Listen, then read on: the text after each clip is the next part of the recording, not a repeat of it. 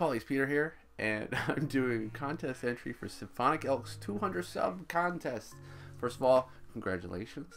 He wanted to see something that I haven't heard a question asked before in a contest before, so he wanted to know what book in your collection holds any kind of cultural significance to you.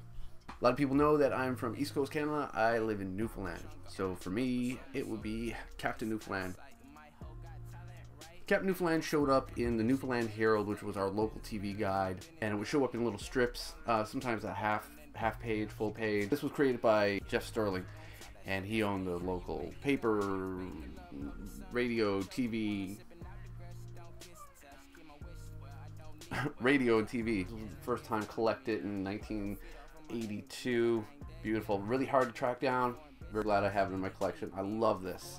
Another book that they put out too, this is actually the first appearance of Captain Newfoundland and the first appearance of Captain Canada. So being from Canada and Newfoundland, pretty significant book.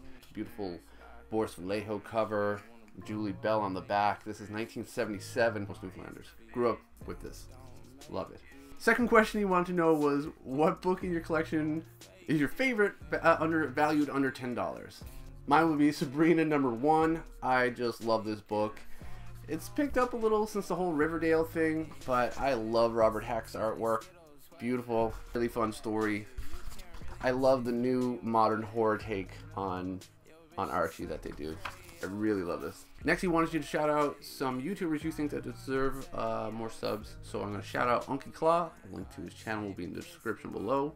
And also Defext Official, great gaming channel. Link to his channel will be in the description below as well. For a bonus entry, he asked, what book are you speculating on, or one that's going to go down, or one going to go up, or what's your opinion? So for me, it's Fantastic Four 18 with the scroll, Kree announcement, who better than the champion?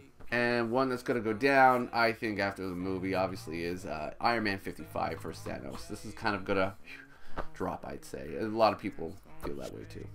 Alright, congratulations, Symphonic. This is GenePauLacePeter, signing up. It's gonna take you. What? Hey, what?